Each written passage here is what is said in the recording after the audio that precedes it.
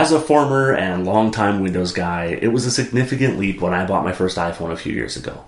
Apple's known for its ecosystem, so I knew this would happen, but it quickly was followed by a Mac and an Apple TV. And AirPods and so forth. Here are the three of the most impressive benefits of this ecosystem, which have cemented me kind of firmly in the Apple camp for the first time in my life.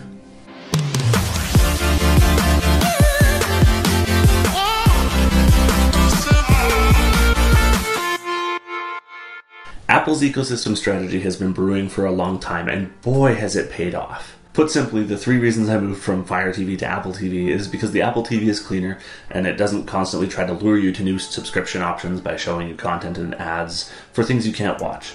The hardware functions better, and because these features are truly brilliant. The first one is AirPlay. Spending most of my life in the Windows and Android camp, and Windows Phone, but that's another story. It's really hard to bother with features like wireless streaming and even Bluetooth because it's always plagued with incompatibilities, poor design, weird model issues. But AirPlay is one of the first Apple ecosystem features that just consistently blows my mind. It's so simple, but nobody's done it this reliably. One of the things I appreciate the most about AirPlay is that it's so versatile.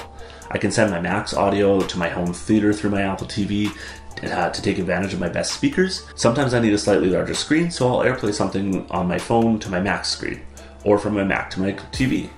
There are so many options and they all work seamlessly, and this is the magic of the "it just works" principle that I've never understood before the last couple of years. The second most impactful feature to me is AirDrop, wireless file transfer that actually works online and offline, has transfer speed which is practically as fast as moving something from a flash drive. I don't know how it could get better. Even in the absence of any other feature, AirDrop is what really made me a fan, and it's the most significant thing that will likely keep me in the Apple camp for my main computer long term. Thanks to Cloud Clipboard, you no longer have to email yourself or do other inconvenient things to move a block of text from your phone to your Mac or vice versa.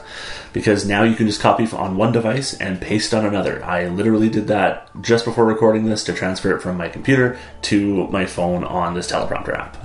I honestly probably don't have to talk very much about how great this feature is, especially because it's so simple. I think Microsoft tried to implement a Cloud Clipboard a while ago, but probably because they don't make the phones, as far as I recall using it, it just didn't work well. There's really something to be said for the ecosystem.